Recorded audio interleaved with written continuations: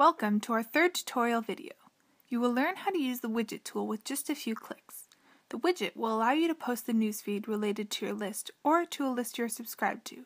You can then display your widget on your website, your intranet, or your blog. To do this, go to your list by clicking on the My List tab in the center of your screen and scrolling down to My Lists.